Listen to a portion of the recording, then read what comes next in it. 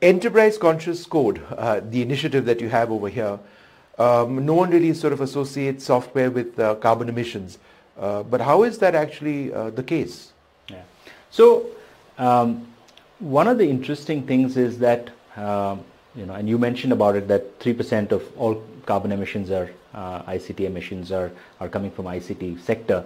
We believe with Gen AI and other things, and with millions of codes written virtually every day, that would actually go up to 14%.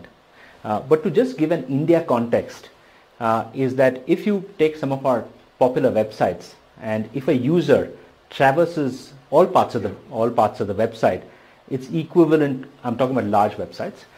It's equivalent to driving 10 kilometers or using petrol every day. Right. And this is one user. Right. We have 30 million to 50 million users on some of these websites. So the second part is, because we're looking at digital, this includes not just your web interfaces, but your phones, your TV sets, every medium through which you're actually communicating.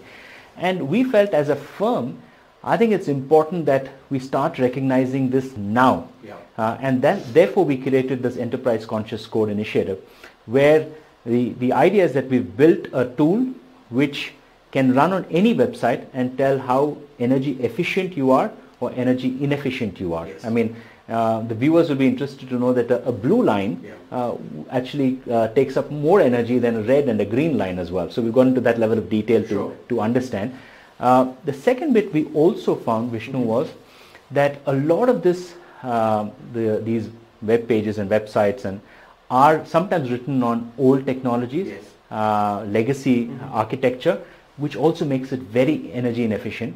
File sizes, for example, right? A simple video file could be 400 MB, which actually could be compressed to, we built compression techniques to make it to 400 KB. So you really are doing this. The second part is really about accessibility.